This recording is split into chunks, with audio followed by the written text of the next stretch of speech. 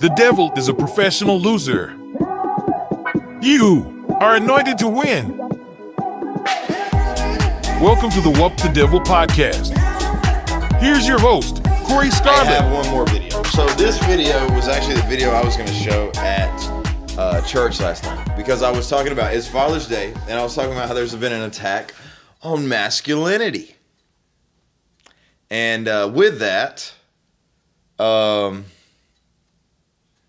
there has been, it's evident in society. So our military, and I was talking about how we got to stand in our country as strong men, but our military a couple years ago put out this ad as a recruitment video, okay? So it was pretty ridiculous.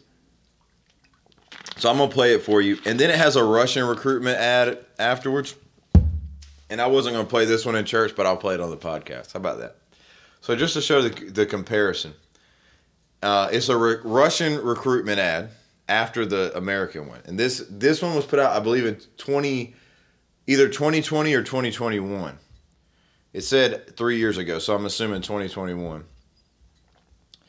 And here it is. Hold your horses and be ready for what you're about to witness. This was legitimate. This is not, I feel like I've hit trailer hitches like that growing up a lot. I'll tell you what I used to run into a lot was the side view mirrors. And my daughter hit one the other day and I felt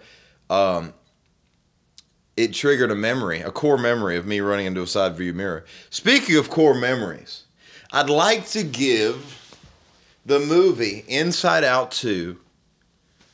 I saw it today with Selah. And usually when I watch kids' movies, whether I zone out, but I watched the whole movie. That was a great movie. I will give it on a scale of 1 to 10. And we're talking kids' movies. I'm going to give it like a solid 9.5. That was a great kids' movie. It was that good, okay? So I watched it. It was good. And, yeah. And there was a little bit of concern that we had because the anxiety was one of the emotions, and I didn't know how they were going to take that. But it's good how they do it. Anxiety is never an emotion that's looked at in a positive light, okay? And it's a great film. Good stuff, guys. You want to go watch it? Go watch it. Parents review. 10 out of 10 would recommend. 9.5. 9.5. All right, anyway, so military recruitment video from the United States military and then a Russian one. And these came out in the same year, I believe, 2021. So check it out. This is real, not fake. Not fake news. This is the story of a soldier who operates your nation's Patriot missile defense systems.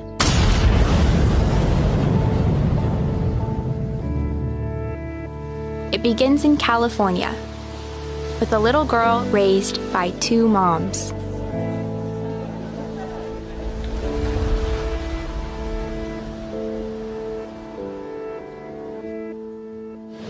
Although I had a fairly typical childhood, took ballet, played violin, I also marched for equality. I like to think I've been defending freedom from an early age. When I was 6 years old, one of my moms had an accident that left her paralyzed. Doctors said she might never walk again. But she tapped into my family's pride to get back on her feet, eventually standing at the altar to marry my other mom. With such powerful role models, I finished high school at the top of my class, and then attended UC Davis, where I joined a sorority full of other strong women. But as graduation approached, I began feeling like I'd been handed so much in life, a sorority girl stereotype. Sure, I'd spent my life around inspiring women, but what had I really achieved on my own? One of my sorority sisters was studying abroad in Italy. Another was climbing Mount Everest. I needed my own adventures, my own challenge. And after meeting with an Army recruiter, I found it. A way to prove my inner strength and maybe shatter some stereotypes along the way. U.S. Army Corporal Emma Malone Lord, and I answered my calling. All right. I'm all for women in the military if they're willing to go through all that, okay? But what do that got to do with how does any of that story have anything to do with joining the military? And they just push so many different like agendas in one recruitment video.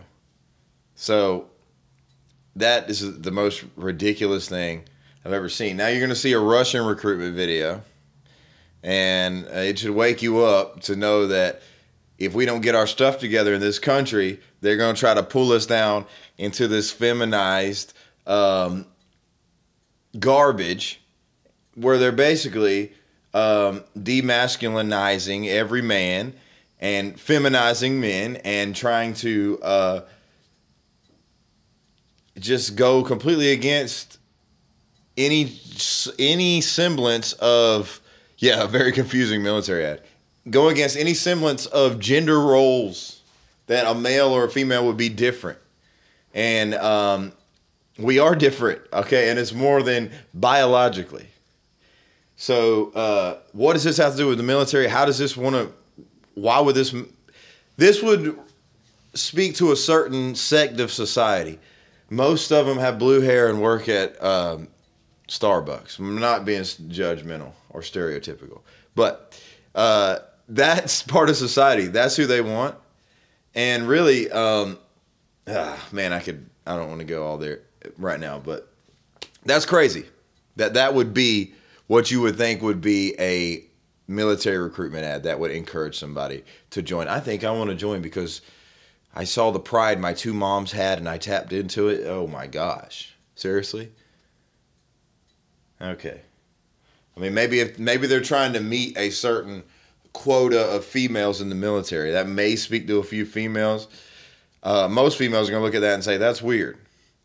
But let's see the Russian recruitment ad that came around the same time. Now, they put an English voiceover on it, so check it out.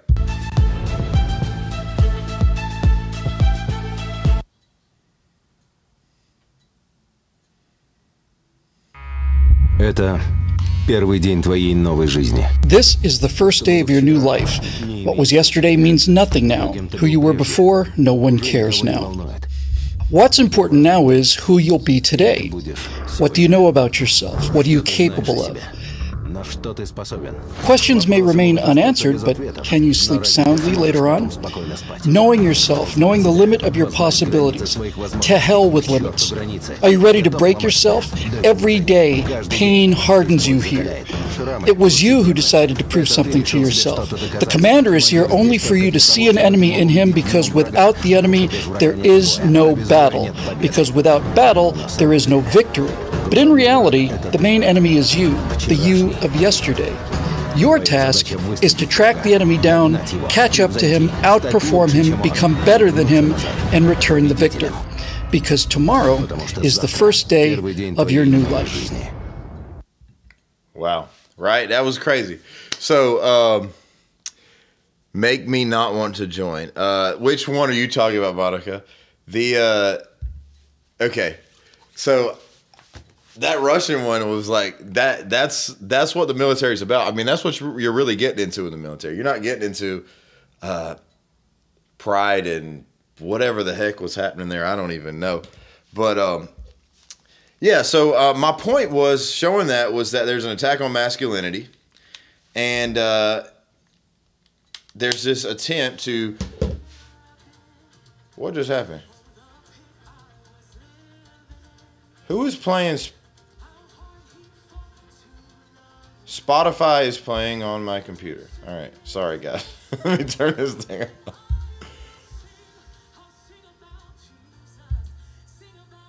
Okay. Cut that mess. Slight interruption, guys. Okay.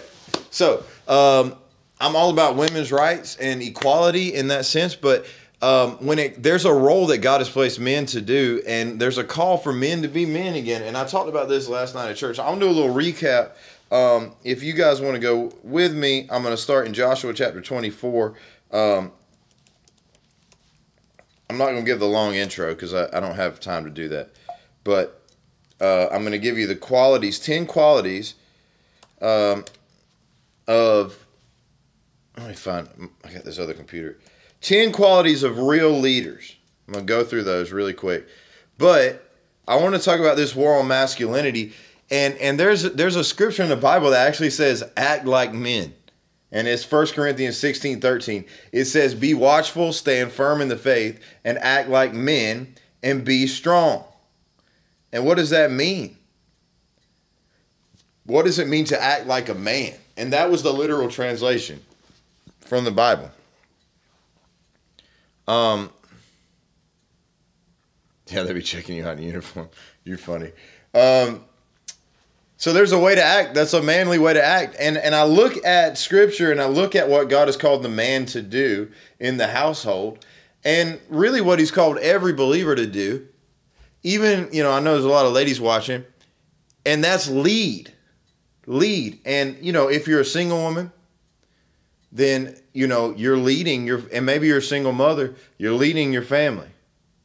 But, if you're a father and you're not in the leadership role, you're missing out on what God has called you to do. If the woman's making all the major decisions and you're just, I'm talking with parenting, I'm talking with decision making in your household, career choices and things like that, and you're just kind of following her around doing whatever makes her happy, and you have no input, you have no say, you just going with the flow. You have to be intentional as a man, as a leader, to establish some things, and especially cast vision and protect your family, fight for your family. I'm going to get into all these things today, but there's a war on masculinity, there's a war on femininity, there's a war on children, there's a war on the family unit. All these things are things the devil is really trying to attack. So what we have, and I'm not like the manliest man in the world, but I don't know how to kill an animal like with guns and stuff. I don't know. I don't know how to hunt. Okay. I barely know how to fish, and I really don't know how to fish. I just caught like a fish in a pond. It wasn't like real fishing or anything like that. I don't know how to do all that, but I know what God said about being a man. It's more than just being like talking down to people, walking around arrogant. That's not that's what people talk about, toxic masculinity, and they blame all that on there. No, the true masculinity that the Bible talks about is a leader, someone who walks and carries an authority. And I know I got a lot of women on here, so I want to speak to y'all too. If you take leadership roles in your family, but you submit underneath your husband. And there's oftentimes what's happened is husbands and fathers haven't stepped up spiritually, haven't stepped up in vision setting, vision casting. I'm talking about where we're going in the future as a family and having a plan to get there. Haven't stepped up in disciplining the children and setting the house in order and all those things like that. And so the woman has been pushed into that role, whether they wanted to or not. And because that it needs done, somebody needs to handle that. So, and I preached on that last night. I'm not going to get too much into it. If you guys want to get it into detail, I broke down the masculinity thing real heavy. If you go to Dominion Sumter's Facebook page, you can, or even the podcast, you can listen. That'll be up soon. You can listen to the audio or watch the video of my sermon on that. Now, I had a guy tell me, and I don't want to toot my own horn, but he said it was the best Father's Day message he's heard since he's been in church, and he was a little bit older. So it's a good message. So I'm going to get into some parts from that, but a little bit more detail. And the first thing I want to look at is Joshua 24. And Joshua is a prime example of great leadership in the Bible. Joshua 24:14. This is Joshua's last words, basically. That chapter is his last words before he passes on. He's a leader of Israel after Moses. He took Israel. So, and he was a great leader, won a lot of battles, and they got into the promised land under Joshua's leadership, okay? So he tells them this. He gathers everybody together to give his final words. He reminds them of God's faithfulness over the years. There's a whole portion of that. And then you get into verse 15, and he gives this call as a leader, and he makes this clear declaration that every true leader and true, especially fathers, and if you're a single mother in here, or you're just an individual, maybe you're single and you don't have any kids, you've got to make this decision, and you don't need to make it just when you have a family and just when you have kids. You make it for yourself. Maybe you're on here, you're a young person, you're a single person, you're a teenager. I don't know who you are that's watching this, but you've got to make this clear statement, which he says, I'll just skip ahead. He says at the end of Joshua 24:15, he says, choose today who you will serve. Would you prefer the gods your ancestors served beyond the Euphrates, or will it be the gods of the Amorites in whose land you live now? So they were in a land that was pagan, and there was other gods being worshipped, and there was gods of the past that they worshiped. But he said this, as for me and my family, or as a lot of people know the traditional translations that say, as for me and my house, we will serve the Lord. Write that in the comments. As for me and my house, we will serve the Lord. If that's you, I want you to write that in the comments. As for me and my house, we will serve the Lord. And you have to make that decision as a leader in your family, over your own single self if you're single. Make that decision. As for me and my family, everybody else can do whatever they want to do. But as for me and my family, we will serve the Lord. And that was Joshua taking the lead. And that's the biggest thing that I see happen. With this attack on men, they want them to be weak. They don't want them to be strong. They want them to be pushovers. They want them, even the way that men are presented on TV and movies, like goofballs, basically. The dad in the house is always the comedy character. And, that makes for good TV sometimes. But, strong men is something we need. We should not be a bunch of weak pushovers and idiots and losers. I talked about this, and I'll just go there real quick. Real men in the Bible, if you look at the Bible and look at real men, you have examples of Abraham, who was 85 years old, leading people into battle. He was not a wuss. You have Caleb, who was also 85 years old, who said, give me the mountain that you promised me, that was promised to me, Joshua. Let me get that mountain. As Joshua was appointing the land, it's actually later on in that, a couple chapters before what I just read you, when they got into the promised land, he was dividing it up. And Caleb, who was 85, said, yeah, I know I went in there and spied it out with you. And when we said we could take that land, but everybody else, when we were spies, we saw that and we believed we could take it. And I still believe I can take it, even at 85. And I know there's still giants in the land. And I don't care, because if the Lord's with me, I'm willing to fight. I'm willing to take it. There were fighters at 85. You had young David, who was a great warrior, who talked smack back to Goliath, hit him with that rock, chopped the boy's head off, and ran around with his head for a little bit. He brought the head back. And look, there's some violent language in that. If you saw the earlier broadcast, you know what I'm talking about. But, you got that going on. You got Elijah, the prophet. He killed 850 false prophets in one day, then outran the chariot. These were strong men in the Bible. Shadrach, Meshach, and Abednego, light me on fire. Daniel, throw me in the lion's den. These were strong leaders in the Bible.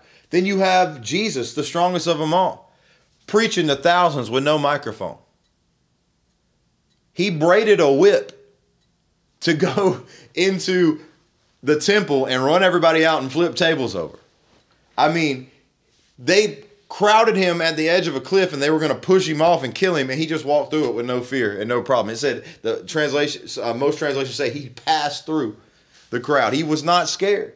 He preached with such authority and spoke with such authority that people were like, I've never heard anybody speak like this. And then not to mention the beating he took on the cross for us. He was a manly man. He was a strong man. He was not a wuss floating around saying, blessed are the poor in spirit, for they shall inherit the earth. Like Jack Sparrow reading poetry. No. That's not who Jesus was. He was a strong man. He was not some soft-spoken wuss. And he got whooped on the cross, beaten, whipped, bloody, unrecognizable, and he never gave up. He carried that cross. He did it for you. And then he rose again. He's alive forevermore. And when we see him, his eyes are going to be like fire, his hair white as wool. A sword, two-edged sword will proceed from his mouth. With the breath of his mouth and the splendor of his coming, he will destroy the enemy. And he will rule and reign. And yesterday I said this. I said, when I was preaching, I said, and somebody quoted it. That was the type of stuff, or that's the type of stuff that would make Thor pee in his pants. But anyways, let's keep going. So, I encourage you to watch the full broadcast if you want to. I go into a lot about fathers and men. I'm going to keep this a little more general. It's not just about fathers, but it's about strong leaders in the family. Okay? So 10 qualities of strong leadership. Real quick, or real leaders. Write this in the comments. 10 qualities of a real leader. 10 qualities of a real leader. Number 1 quality. Real leaders find strength in God and rise. They draw strength from God to lead with wisdom and peace. There's a story in the Bible. It's in 1 Samuel chapter 30. It's where David was leading his men, and he came back, and the Amalekites had raided their home in Ziklag, and they crushed the city, burned it to the ground, carried off the women and children and everyone else, but they didn't kill anybody. And this is just side note, Satan does not like families. Breaking up the family, right? This was an enemy of Israel, a type of the enemy now, Satan. So David saw all that. They said him and his men cried till they couldn't no more. They lost everything. And he lost his wives, he lost his children. And now he was in great danger because they were going to stone David. They were going to kill him because he let this happen under his leadership. And so it says this in verse 6, 1 Samuel 36. But David found strength in the Lord his God. One translation says, David encouraged himself in the Lord. God's not a God who weakens men. Christianity is not a crutch that makes you weak. And if you raise your hands in church, men, and if you especially if you get involved with the praise and worship and prayer and involved in the church, that it makes you weaker. No. God gives strength to men. David was in the worst time of his entire life right here. And he found strength in the Lord to rise up and lead. God will give you the strength, and it's for every leader out there, not just talking to men. Not to freak out and panic when everything crumbles. Listen, you can find strength in God not to go into anxiety attack. And I've got Inside Out 2 on my brain, okay? He'll give you peace of mind that passes all understanding. He'll give you the wisdom and the peace to lead your family. He'll give you real strength to confront an issue and not to avoid it. Many people avoid issues. When things crumble, they just try to find an escape. Some people turn to alcohol. Some people turn to drugs. Some people turn to relationships they shouldn't be in. Some people just completely ignore it, avoid it altogether. Do something else. Try to run away from it. Leave town when things mess up. But here's the thing. God will give you the strength to confront it and deal with it. That's the type of God we serve. So here's what happens. David asked the Lord, should I chase the band of raiders and will I catch them? And the Lord said, go after them. You will surely recover everything that was taken from you.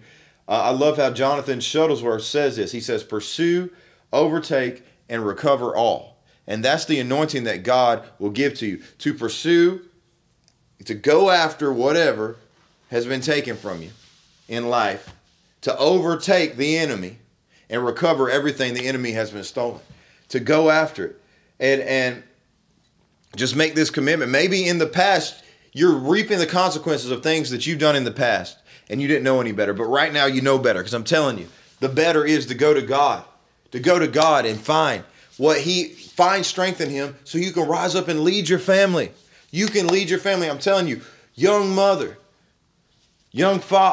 old father, I don't know, whoever you are that's watching me right now. I'm telling you, you can find strength in the Lord. Maybe you're the leader of your household as a woman. And I know I was talking to men when I originally wrote this. You can find strength in the Lord. The whole thing can like it's crumbling around you. But there's a way to encourage yourself in the Lord. And when things are crumbling, don't let God be your plan B, your plan C, all the way down to X, Y, Z. And then maybe if I can't figure it out on my own, then I'll consult God. No, he needs to be plan A. When things start falling apart, and on every decision that you make, that's especially those important decisions, you have to go to God.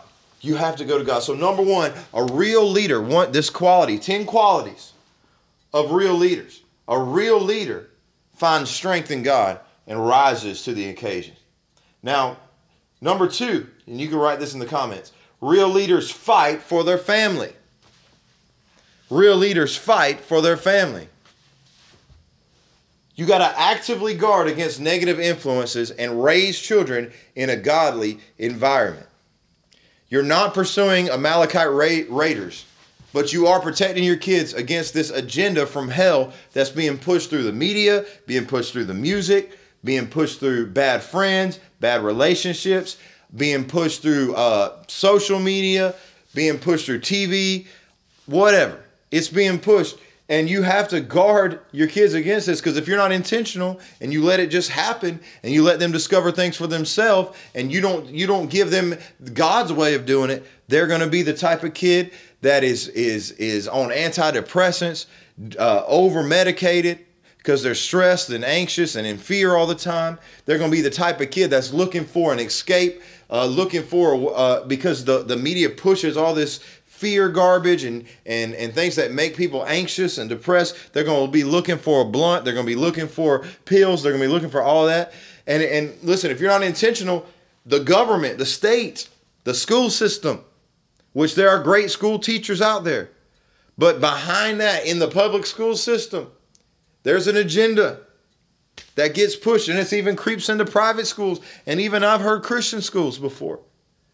But if you let those people raise, you are raising your kids. The state is not responsible for raising your kids. You are. Because if you let them do it, they're going to teach them transgenderism. They're going to teach them a bunch of sexual perverted garbage. They're going to teach them lawlessness. They're going to teach them to hate America. They're going to teach them to hate capitalism. They're going to teach them to have a victim mentality. They're going to teach them to love Marxism and communism. They're going to teach them to identify as, a two-spirit penguin. I don't know. They'll teach them you be whatever you want to be. Have it your way, like it's Burger King over your life. No, you got to teach them the right way. I said this yesterday. I'll say it again. The state wants your kids all day. They want them from as early as possible all the way to as late as possible. And you have to be intentional about protecting your family from what the enemy wants to do. They'll say things like, it takes a village. It takes a village. And maybe you said that. Thank God for good people that you can have in your life and people that you can trust. But the government pushes, it takes a village to tell you, hey, we want to get you early care. So if you go to work early, then we'll get you in school all day. Then we'll do after school care, and we'll keep your kids all day in a government funded facility and teach them a bunch of garbage. Teach them, let them be who we want them, turn them into who we want them to be. And that's why you got to be intentional. And it doesn't take a village. Thank God for good people like your church folk, your family that you can trust. But even you can have family that you don't trust. You can have people at church that you don't want to be influencing your kids. You have to be intentional. It doesn't take a village. It takes a family led by God. It takes a mom and a dad on the same page. That's going to be led by God, and they're going to lead their children right, and they're going to vet every villager that comes through the doors. You feel me? Understand. You've got to protect your family. in Deuteronomy 6, verse 6 and 7, God was telling, who was this? Deuteronomy, probably Moses, right? Help me out, guys. I should know this. And you must commit yourself wholeheartedly to these commands I am giving you today, to God's words, to God's word. Repeat them again and again to your children. Talk about them when you are at home and when you're on the road and when you are going to bed and when you are getting up. Here's the thing. You have to do that with your kids. You have to lead. You have to teach them the word of God. You have to teach them God's ways. Don't leave it all on the pastor. Don't leave it all on the church. Especially when most people that do that barely show up to church anyway. You have to do, this has to be your life. Christianity is not just a hobby. Church is not a hobby. It's a thing you do out of a love for God. And a thing you do to understand the importance of learning God's word and getting it into your family and getting it into your children. That's the thing here. So, because where you fail to lead and where you fail to be intentional and where you fail to protect, somebody else will come in and lead. Something else will come in and teach. Something else will enter into their mind and change the way they think. That's why you have to be intentional. You have to be intentional. So number 2 was real leaders fight for their family. Number 3, real leaders set a righteous standard. Number 3, real leaders set a righteous standard. You got to uphold and model righteousness, creating a home that honors God. Psalm 5:12 in the Amplified Classic. It says, "For you, Lord, will bless the uncompromisingly righteous, him who is upright and in right standing with you." Uncompromisingly, even when it's inconvenient. "As with a shield, you will surround him with goodwill, pleasure, and favor." Write in the comments, "His favor will follow my righteousness." His favor will follow my righteousness. Just like people can role model bad behavior and people pick it up. And they pick up patterns and cycles. And if you want to call it generational curses, whatever you want to call it, a generational cycle. It's learned behavior, and sin, when it's undealt with, will definitely be carried on to the next generation. But people can model that bad behavior, but you can also model righteousness to your children, and you're supposed to. Proverbs 27, "The righteous man walks in integrity. His children are blessed after him." They're blessed after him. It comes after you. You model the integrity. You model righteousness. You model love. You model peace. You model joy. And your children are blessed. Your children are favored after you. And yes, your children are to obey and honor. That's what they're supposed to do. But give them something worth honoring. Make up your mind to have a standard of holiness. Make up your mind that you don't have affairs. If you're married, I don't have affairs. Make up your mind.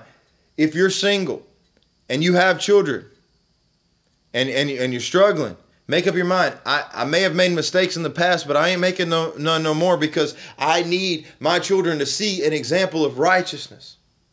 Make up your mind, if you're married, that divorce is never an option. You don't even use it as a threat. Me and my wife, we don't use that word in our house. We've never said that. We made that decision. We will never threaten divorce. We will never use that word. And you've got to, especially men, because, I couldn't speak on this because we don't have a children's ministry set up yet in Dominion Sumter. So I had a bunch of kids in there, but I'm going to speak on this part here because it's very important. You've got to have self-control when it comes to sexual things.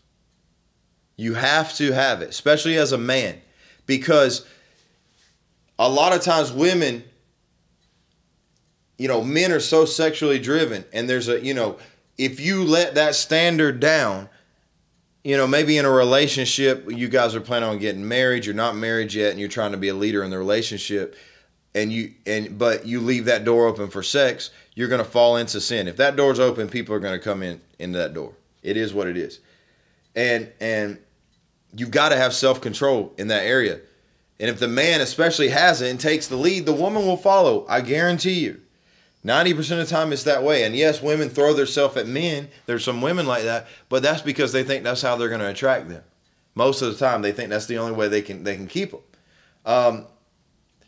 Anyways, God didn't put this order of sex after marriage and no sex other than the woman that you married or the man that you married. He didn't put it in the Bible to take the fun out of life. He did it to keep the fun in life, to keep you from these problems. Think about how many problems have came in life because somebody did sex out of God's order. Think maybe on here you're watching and you say, "Man, yeah, I faced that problem." Thank God for his mercy and thank God for his grace. But if you think about how many problems you see, this couple can't stay together. Well, they shouldn't have been together in the first place. They did things out of God's order. And now they're struggling to stay together. Now they're struggling to figure they won't commit to marriage or whatever's going on. The man doesn't really love the woman. They got involved sexually. She fell in love. Now they got kids. And now, like Kanye West said, 18 years, he got to pay that child support. Okay? Now, it gets out of order. And the father leaves, and there's the fatherlessness statistics are crazy. I'll read them real quick. Some I had written down. And it messes things up. 63% of youth suicides come from fatherless homes. 71% of high school dropouts. 70% of long-term prison inmates. 90% of all homeless and runaway youth. 85% of children with behavioral disorders. 71% of all pregnant teens. I don't have numbers on this, but kids that are transitioning, gender transitioning and all that stuff, you don't see fathers in the home. Drag queen story hour, you don't see fathers rooting on the drag queens in the libraries. That stuff don't happen. What I'm telling you is you need to understand there's major problems that can come from doing things out of God's order, especially when it comes sexually. David and Bathsheba caused a lot of issues. A stillborn baby and a bunch of mess in his family that happened later on. Donald Trump, I guarantee you, he wishes he didn't get it. Maybe nothing happened with him and Stormy Daniels or whatever that case is, but he wishes he didn't even come within 5 to 10 feet of that woman. And I'm telling you, just make up your mind you're not going to go. Hey, make up your mind you're not going to go down that road. Make up your mind you won't even be in places that lead to that. There's bars and clubs and certain places that lead to sex and sexual things. And you just don't go there. You don't go out as a married man and hang out at a bar. You don't. You don't go out as a Christian and do that, period. But you've got to set a standard of righteousness. Let me keep going.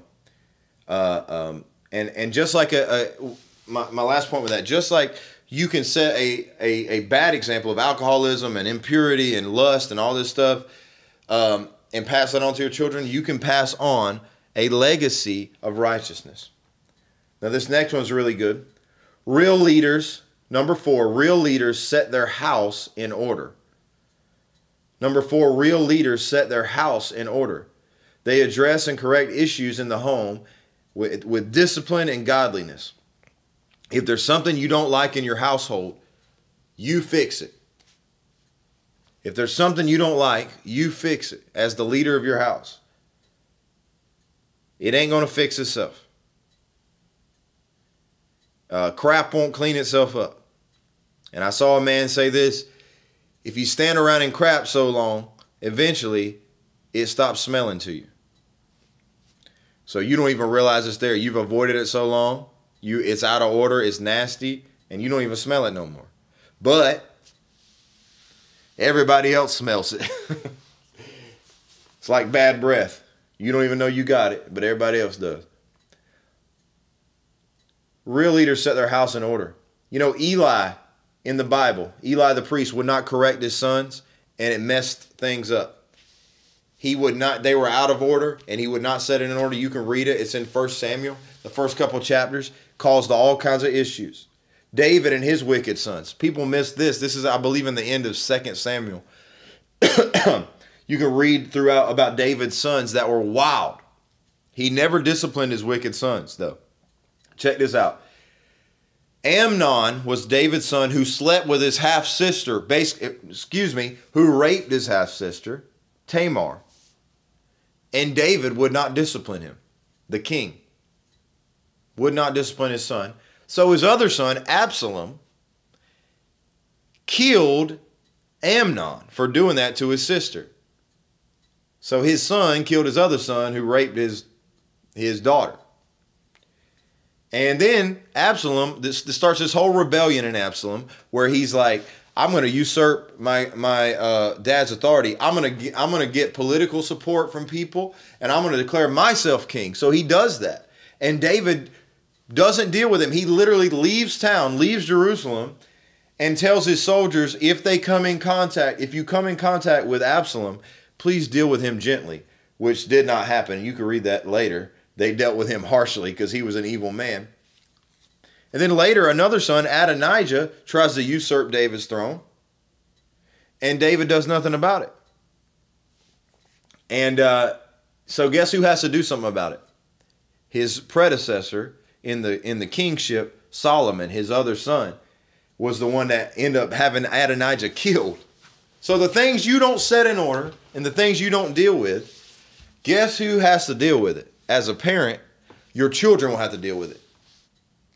If you don't, as a father, fix your anger issues, your kids are going to have to deal with anger issues.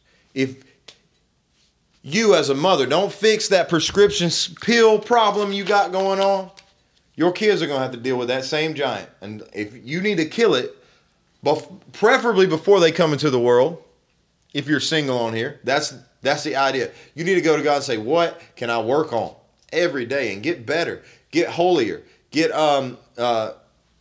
more righteous in your living, more sanctified, the process of sanctification that old Christians used to call it. But let me keep going. You got to set your house in order.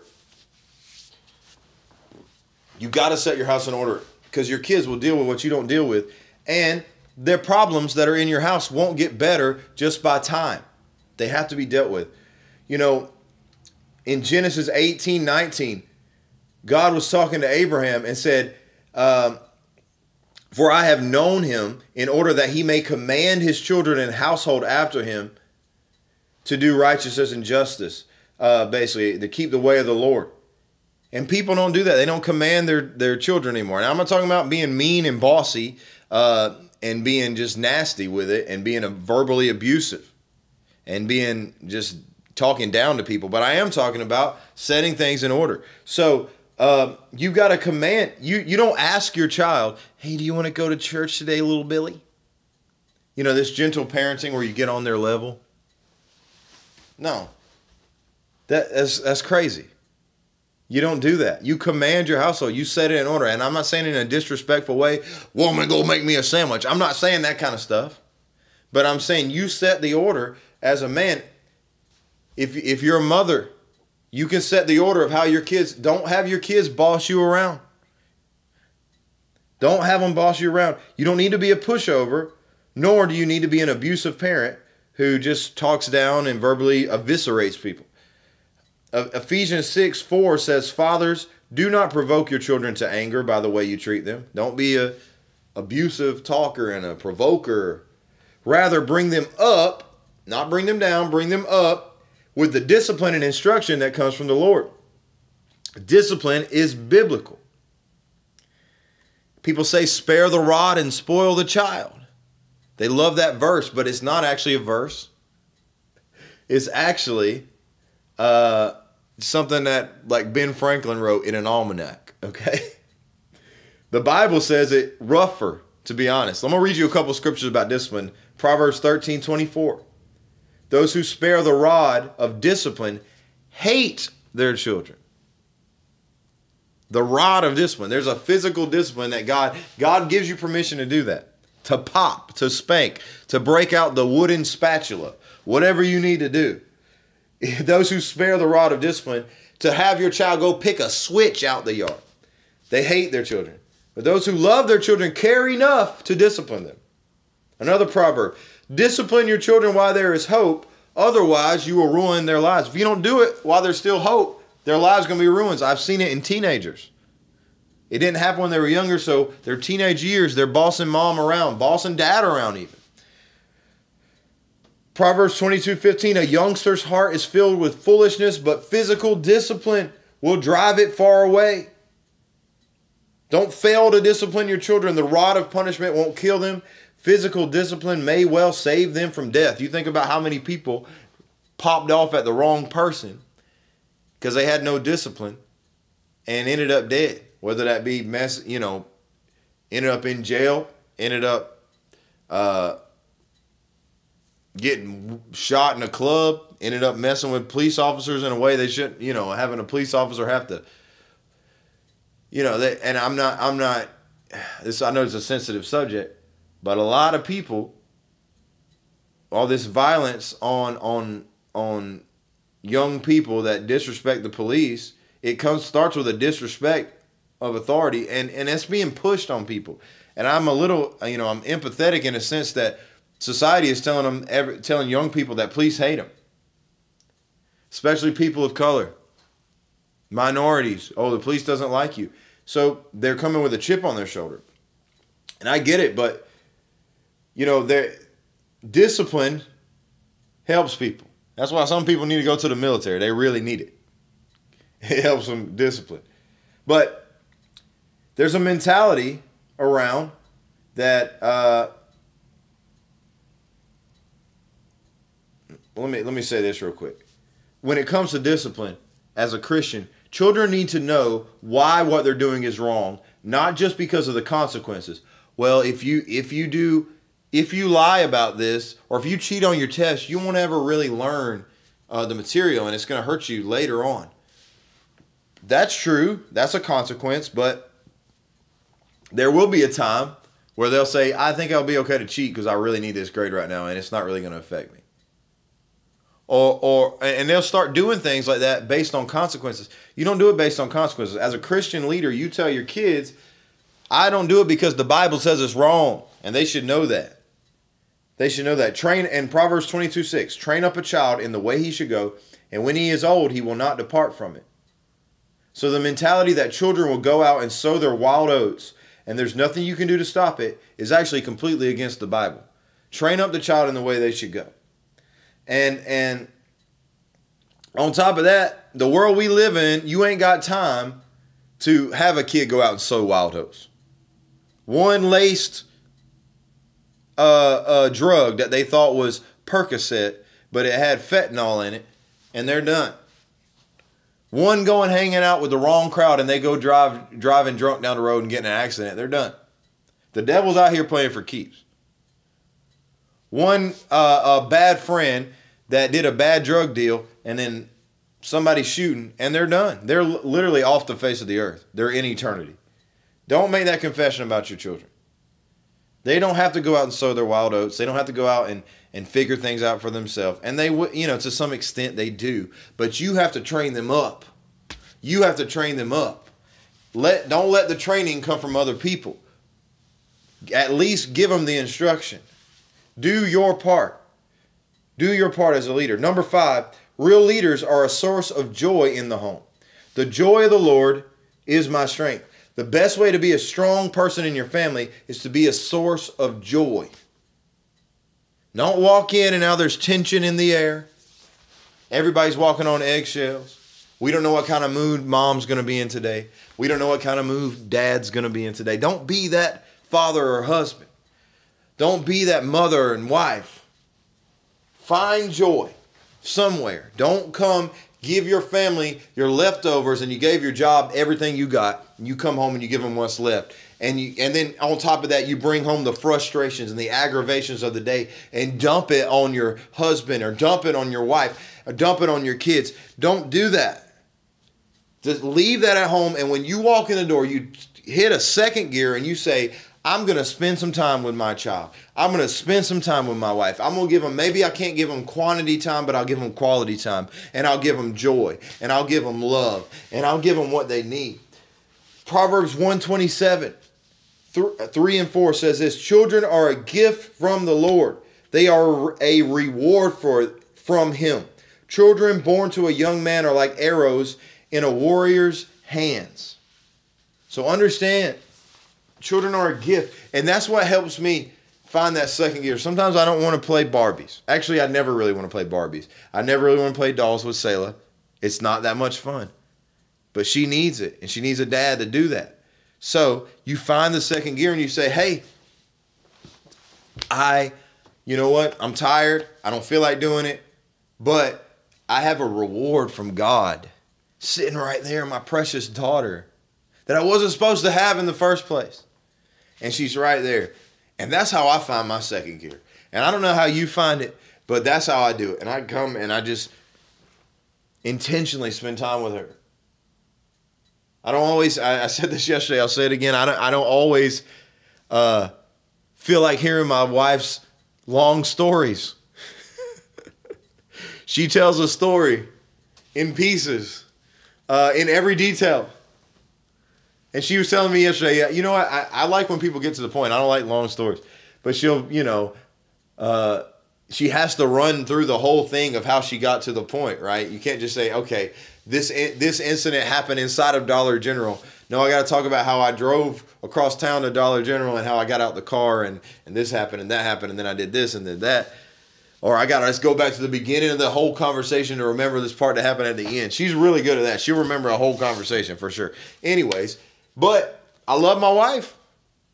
And I focus in, and if that's how she tells stories, then I'm going to sit there and suffer through it to get to the point because she wants somebody to talk to. So you got to do that. You got to be a source of joy as a father, especially. Now, let me keep going. Number 6, real leaders lose all insecurity. Don't be so insecure that you can't tell your children you love them. Don't be so prideful that you can't tell your wife you love her every single day. Don't be so insecure as a man that you can't hug and kiss and love on your kids and your wife. And they need to see that. The kids need to see you loving on your wife. Women, maybe you got past stuff you're carrying, past experiences with parents. Don't let that creep into your insecurities and your hurts from those past creep into your marriage and creep into your parenting, where you're not affectionate. Don't let that happen. A coldness, towards your family because of these past hurts that can come upon you. Don't let that happen. Don't be that person that's, that doesn't tell their kids they love them until they're on their deathbed. And then when they tell them, they're like, I heard that, your mother told me it hurt your feelings that I never said I love you. So I love you. And people do, there's real people that do that. Now, maybe you've never done it to that extent, but it's crazy, right? You got to be like God the Father, who's feared, but also tender and compassionate. You got to encourage. Don't discourage. You got to appreciate. Don't take for granted, or they'll find somebody who will. Don't crush a child's spirit. Look for something good to encourage them. Don't crush your wife's spirit. Look at the positives. Yes, I understand she does some things that aggravate you. Yes, I understand your husband didn't take out the trash. But can we focus on one thing that's doing right? Can we start focusing on those? Can we not focus on the one thing that's wrong and focus on the 1,000 things that are right? And that's what we got to have, a different tone when we come home as leaders in our household. Now, I want to go to number 7 so I can hurry up and wrap this thing up. Real leaders work hard and provide. It's a biblical responsibility to provide for your family. This is not just something that the Republican Party or the GOP said you need to do, and that conservative values and capitalism say if a man doesn't work, he doesn't eat. He shouldn't get any handouts. No, That's a Bible principle. That if a man doesn't work, he doesn't eat. And 1 Timothy 5:8 says, if you don't provide for your family, especially those in your own household, you've denied the true faith. You've denied the faith. Such people are worse than unbelievers, worse than an infidel. You're on your way to hell if you're living that kind of lifestyle. If you ain't providing for your family, that's crazy, right? People don't talk about that. If you're worse than an unbeliever, the worst thing about being an unbeliever is you're going to hell. So, if I'm worse than that, that's a quick way to send yourself to hell. Anyways, people don't like to talk about that. You're supposed to provide for your family. So figure out what's going on. Work focuses your mind. Work focuses your time. You sit around being lazy all the time. You get to work on something. Find your thing. Give it 100% because we're created to produce. You were created to produce something with your life. The Bible says God will give you power to gain wealth. It didn't say God will grant you wealth like a genie. He'll give you power. He'll give you the ability to gain wealth. And what is that? How is that? Maybe that's your skill set, a job opportunity, the power to gain wealth. Not just automatic. God is not writing you $1 million check. God wants you to go out there and work. Number 8, real leaders eliminate divisive voices. If you're married and there's a third voice in your home that's speaking into your family and causing division, it's a problem. Think about the Garden of Eden. Eve started talking to snakes about a decision that was already made for their family. If they're honoring God, the decision was made. We don't touch this tree of knowledge of good and evil. And I'm sure Adam and Eve talked about it and agreed on that. But then here comes a snake, a third voice that convinces her otherwise, and she partakes, okay? And bites the apple. See that? You know what's crazy? Apple uses that logo. How crazy is that? We don't know if it's an actual apple, though. It could have been a different fruit. But outside people, especially talking to married people here,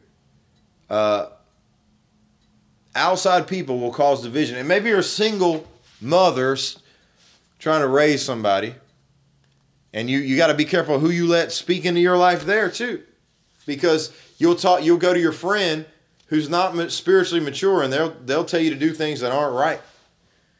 They'll tell you to light your baby daddy's house on fire and key his truck, dig your keys into the side of his pretty little souped up 4-wheel drive, But outside people cause division. Some have good intentions. They're coming in just offering their advice, offering their opinion. Opinions are like butt cracks. Everybody has them, and most of them stink. Some people have bad intentions. Some people come in and say, they come in with the intention to cause division. They'll soup it up with whatever, but they like to stir up drama, and that's wrong. Some people have no life, so they just butt into yours. They need to get involved in your life because they don't have nothing going on for themselves. I'm talking friends. I'm talking parents. Mom has no reason to be speaking into I was thinking about something. No, Mom has no reason to be speaking into your life. Your in-laws have no reason to be influencing what kind of decision making you're going on. They can offer an opinion, but you have no reason to listen to them. You're only you're only obligated to listen to God and your husband or your wife. That's it. You don't need to butt in. If you're an older person here, you don't need to be adding your input into your son or daughter's marriage. Matthew 19:5-6, it says that this explains why a man leaves his father and mother and is joined to his wife, and they're united in one, and let no one split apart what God has joined together. They leave their father and mother. This broadcast is going a little extra long, but we're going to get there. Number 9, real leaders have a vision for the future. Real leaders have a vision for the future. Vision keeps people moving forward. If you can't see where you're going, you don't know what direction you're going. You don't have a target. If you don't have a goal, you don't have a target, you're going to run this way, that way, you'll go backwards, you'll sit still. You need a vision. That's why it said it in, Hosea? Write the vision, make it plain so that they can run who read it. Your family should know the goal that y'all are going towards, whether it be some kind of career, whether it be an amount of money you're saving up, trying to do. Maybe there's a goal you have in buying a certain house. Or, I mean, there can be all kinds of goals. But what is your goal? And nothing wrong with that, guys. People criticize that, well, it ain't about the money. I just want to do what pleases God. Well, you can do what's pleasing God and still be blessed. Because he said, if you seek first his kingdom and his righteousness, all these things that everybody else worries about, because if you read that chapter, Matthew 6, a couple verses before, it's literally talking about physical things that people stress over. Food, clothes, a roof over their head, stuff like that. And all those things will be added. So have a vision for these things. Maybe you want an in-ground pool in your backyard. And y'all working towards that. Because, and look at it like this. She's not just, if you're a father and husband, she's not just the mother of your children. She's not just your wife. She's your business partner in this life to receive the blessing and fulfill the calling and purpose that God has on your life and your family's life. Y'all are working together. The Bible teaches forward advancement. And especially as a father in the home and as a husband in the home, you set that for your family. And yes, you include your wife she has goals and she has aspirations, and you let all that happen. But at the end of the day, don't let her be the only one having that. A lot of times I see that. I see people, the wife has all the aspirations. The wife has all the goals and things she's shooting for. But the man has nothing. He's just going with the flow. It should be the other way around, where the man sets a vision and everybody gets behind it, and he's rallying everybody together. Now, wives are commanded to submit, but you need to give them as a man something worth submitting to. Give a clear vision. Your family should know what you're going towards. They know your standards. They know your goals. They know what you guys are striving to accomplish. So real leaders have a vision for the future. Vision keeps people moving forward. Number 10 is my last one. Real leaders leave a legacy. Proverbs 13:22. A good man, a righteous man, leaves an inheritance to his children's children, but the wealth of the sinner is stored up for the righteous. A righteous man is going to leave an inheritance. And money is not the only inheritance you can leave, though it's important. And the Jewish people have taken that scripture literally and said, I will, and I think we should take it literally. But they take it very seriously in the fact that they say, I've got to make, that's why they're so shrewd with money. And so maybe that's not the right word, shrewd. They're so money focused on like budgeting and producing money and buying properties and making money, because they don't want to just leave an inheritance to their children, but also their grandchildren. So you got to have enough for 2 lifetime salaries, basically 2 generations. And if you have multiple kids, it multiplies, right? So don't have your kids start where you started. Level up every generation. Financially, level up. If you started in a trailer, in a beaten, broken down trailer, your kids should start in a house. Your kids should start in a decent part. Maybe you started in the slums. Now your kids, you brought yourself up to a level where they're going to start in the decent part of town. They're going to live nice. You should level up. You should hand them something. You should give them that vision and go after those things. They shouldn't start where you started. Spiritually, especially, you need to level up. The things you struggle with, like I talked about, they need addressed. They need addressed. And your kids, there are things that my wife family struggled with that my daughter will never have to deal with. There are things I overcame that my daughter will never have to deal with. And it should be like that every generation. It just takes one person that says, enough is enough. I'm tired of living this way. And when they understand that, they can crush the power of these generational curses or cycles and patterns of behavior that get passed down generation to generation. Learn behavior. You decide, I'm not going to continue in that anymore. Because the same Bible that talks about generational curses also talks about generational blessings. A lot of people, they obsess over the curse. They don't want to know about the blessing. But everything that happened prior to you coming along and receiving Jesus and understanding who you are in Christ doesn't need to carry on to your future or your future generations. Because the Bible says the curse of sin, that's the curse that sin brings, the generational curse that brings, is to the third and fourth generation. But the blessing is to 1,000 generations. So when you decide, instead of it to choose the blessing over the curse, to choose life over death, to choose Jesus over Satan, to choose salvation over death and damnation to hell, everybody else gets to choose. And when you decide like Joshua, as for me and my house, we will serve the Lord in future generations. It destroys every yoke of bondage. Could be alcoholism, could be poverty, could be sickness, could be just sin and no kind of righteous standard, adultery, lust, perversion. You get that worked out with God and you get that fixed and you get that settled and you decide, I'm not living that way anymore. Your children won't have to deal with that. Their children won't have to deal with that because the blessing goes to 1,000 generations. Galatians 3:13 and 14. I was just talking with somebody about this yesterday. Christ has rescued us from the curse pronounced by the law.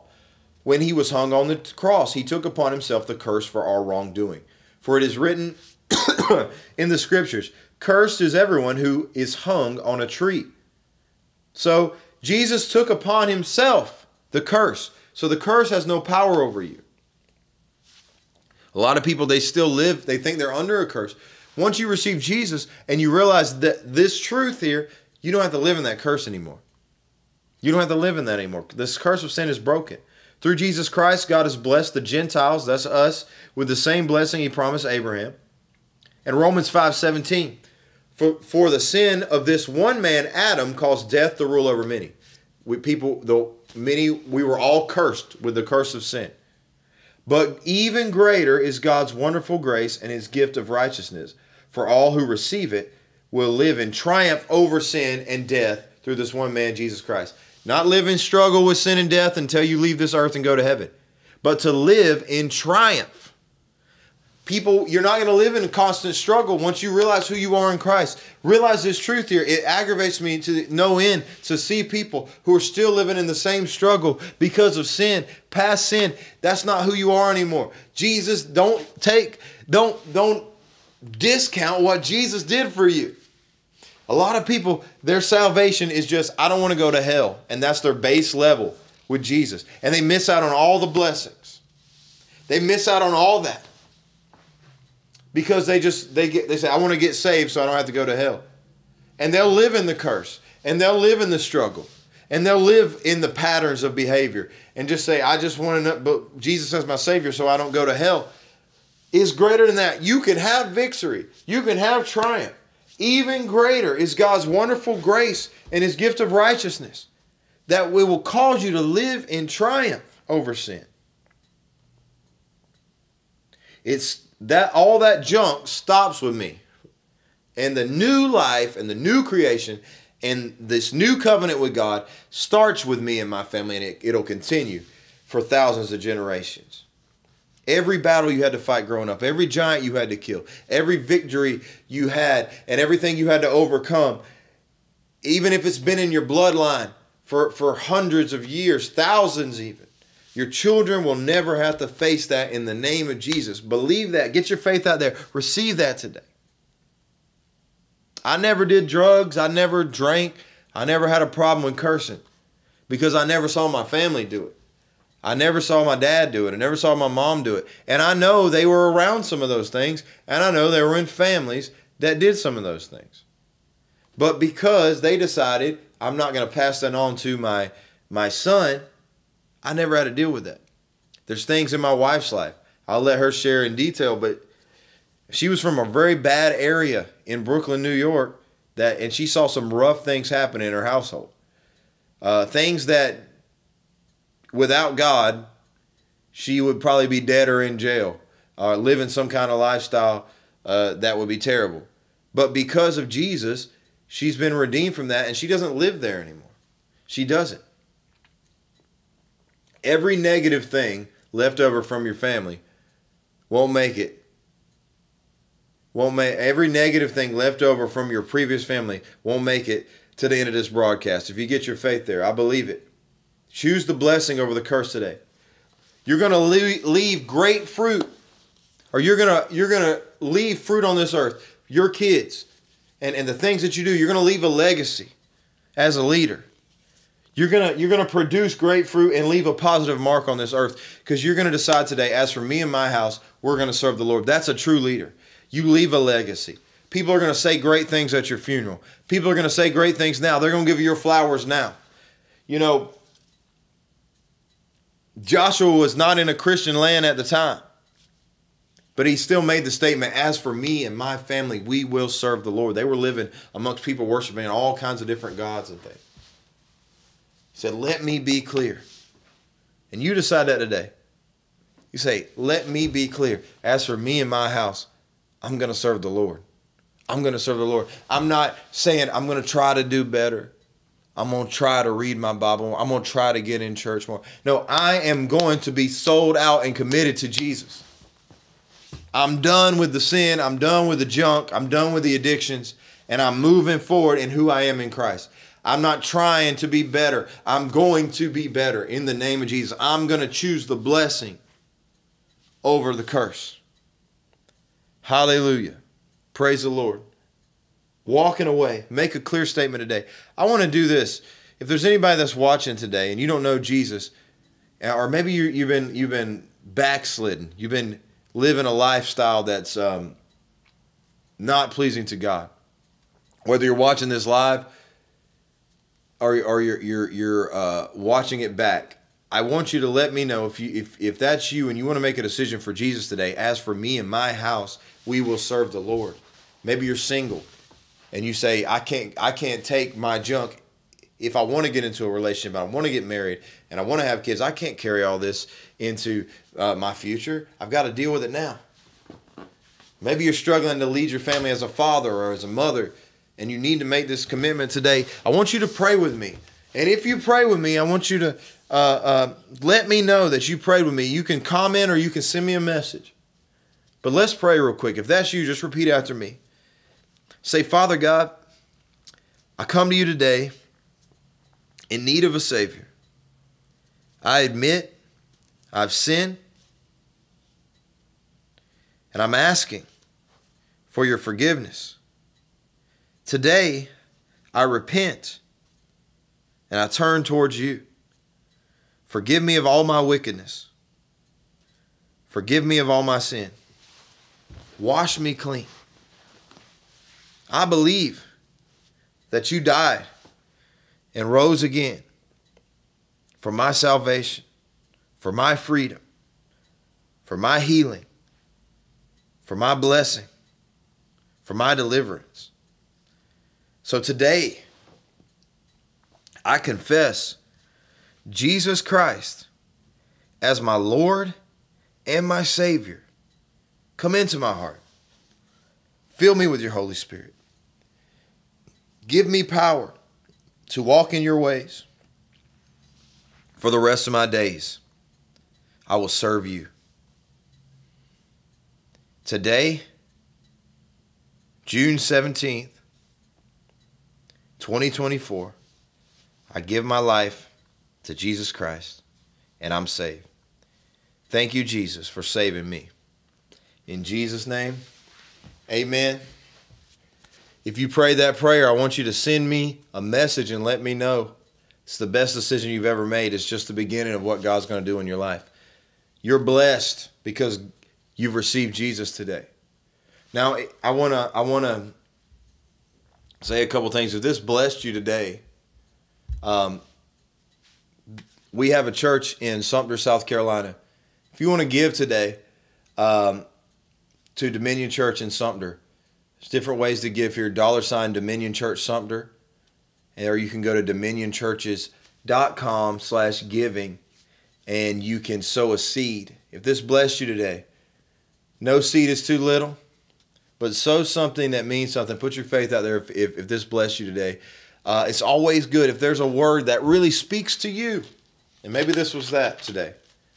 Maybe you gave your heart to Jesus Christ. It's always good to sow a seed, a significant seed, when God's speaking to you. And a supernatural blessing is going to come on your life. I believe it. Now, I'm going to take a sip of this real quick. I'm trying to do this broadcast every Monday. So stay tuned. Let me know if you have other topics you want to hear. Thanks for tuning in. I've updated all the podcasts. I didn't update the one from last week because we were just watching videos, so I've updated all the audio podcasts. But I'm here at Dominion Church in Darlington right now. Thank you, Apostle Kyle, for letting me use this studio again. And it's pretty cool. We're going to deck it out. We're going to make it even nicer. He told me he needs me to help him with his podcast, so you'll be seeing a lot. So, but I appreciate you guys that watched today, and thank you for your time. And let me know what you want to hear because we'll play something else in the future here. So God bless y'all. Have a great evening.